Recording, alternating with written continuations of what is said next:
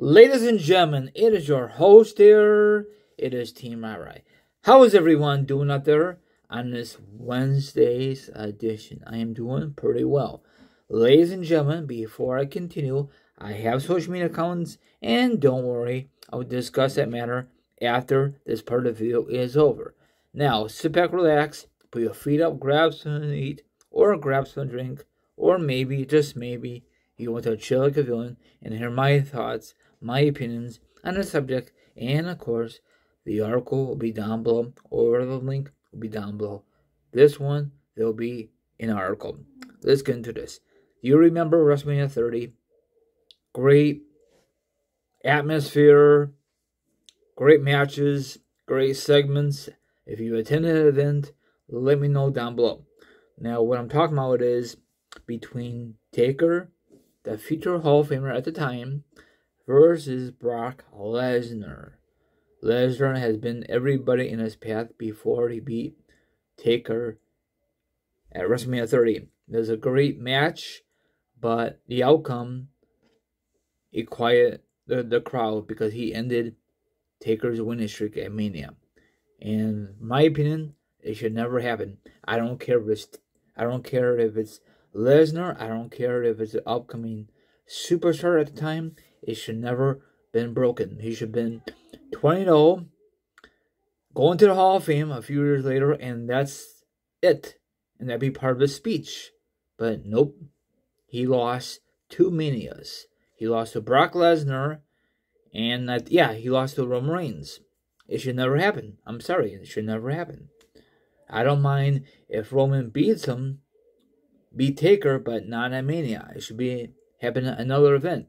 I don't mind if Brock Lesnar beats Taker, but not at Mania. But that's the way for you. And I think, let me know if I'm right or wrong, that was Taker's decision. And I think McMahon agreed with him at the time. I'm not too sure.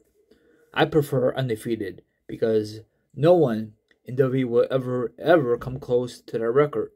Anybody. I don't give a crap who it is. So, I'm glad he's in the Hall of Fame, you know. So, that's all I gotta say. You know, Taker's in the Hall of Fame. Eventually, Brock Lesnar will be in the Hall of Fame whenever he decided to hang up his boots.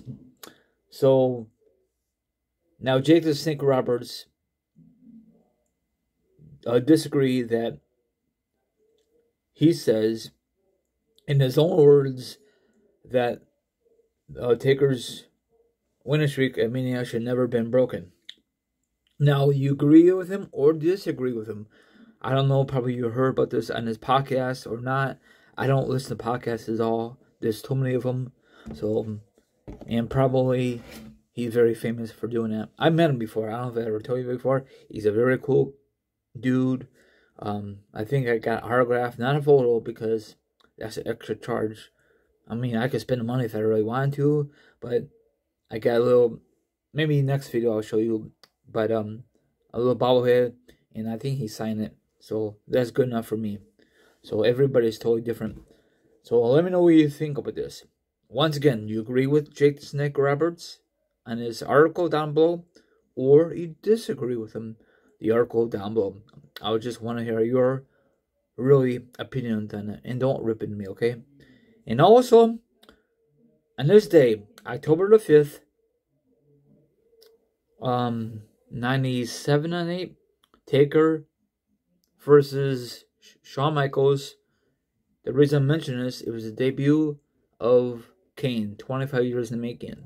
And ever since that, the rest is history. So let me know if you remember that moment on this day. I think 97. October the 5th, 97. Remember that day.